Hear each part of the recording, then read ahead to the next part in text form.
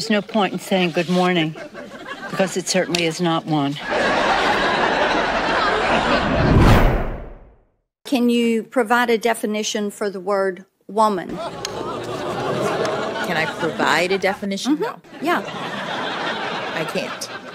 You can't? Not in this context. I'm not a biologist. I'm also proud to have signed an executive order on my first day in office to combat discrimination against LGBTQI plus Americans.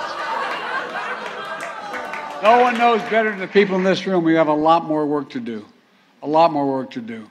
I don't have to tell you about the ultra MAGA agenda.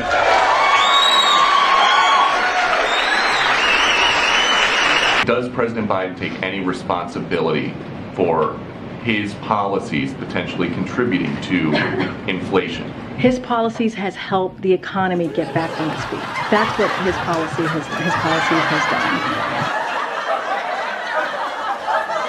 done. Say we ban the AR-15. There are more AR-15s are the most popular weapon in this country. Well, you know what, Tara? I'll tell you what happens. Report them and we'll put them in jail. That's what. Here's the thing. Once black people get guns in this country, the gun laws will change. Trust me. I'm Don Lemon.